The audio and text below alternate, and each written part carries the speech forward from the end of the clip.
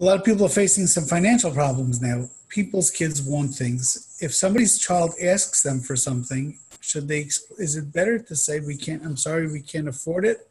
Or is it better to tell the child, you try to convince the child that he doesn't need it? Or should he just say, I'm the father and I said no? So what does Rabbi Mintz suggest? Well, I think very much it depends on the type of child.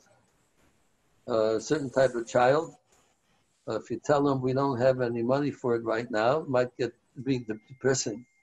Child, maybe it depends how old they are and how much their emotions are, but it might have a bad effect on the child. They might get scared that what's going to happen now. Maybe tomorrow we don't have enough money for food, or feel very discouraged by it.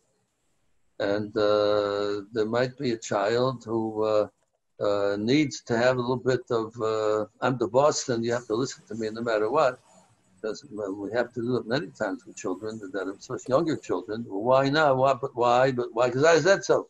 They're too young to understand the logic, certain things, why they can't have certain things.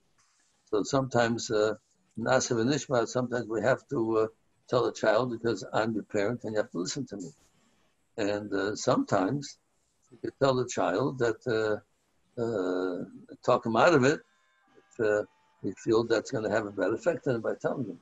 So there's no real answer to that. All three are the right thing to do for the right child. The chachma is for the parent to be able to figure out the best answer for their child.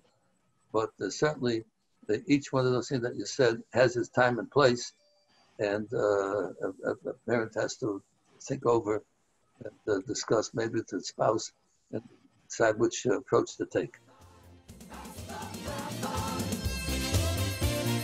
Don't